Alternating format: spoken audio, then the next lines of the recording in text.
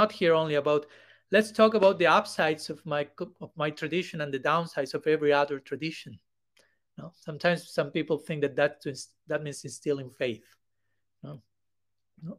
Just an overdose of kijais and hiding whatever is not a kijai, throw that to the shed, into the unconscious.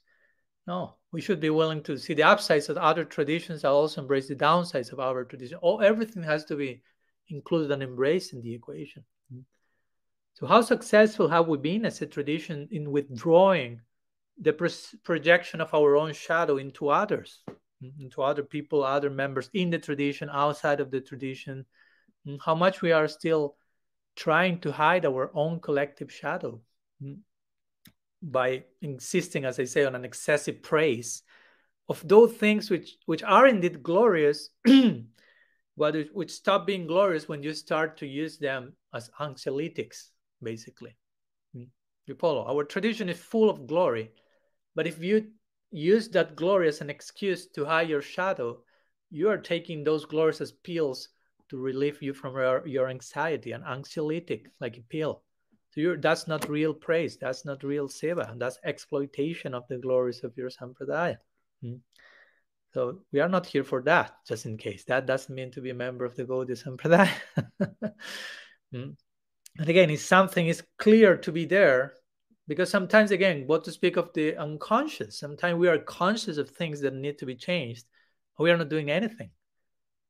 We are just passively witnessing that, and that's a sin of omission. Now you have the sin of commission, which means you do something that you know it's wrong, and you do it. That's called sin of commission. You are committing it.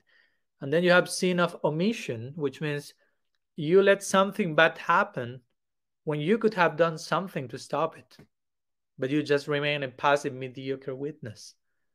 So, and generally, popularly, the sin of commission is classically regarded as more serious than the sin of omission, than avoidance. But is that actually the case?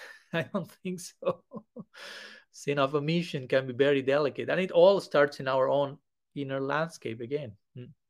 Two things that to begin with, we see, we know they are wrong, and we don't do anything about it. What to speak of what's unconscious? Today we're speaking about the unconscious, of course, but first we have to work with the things that are on the conscious platform and deal with them properly.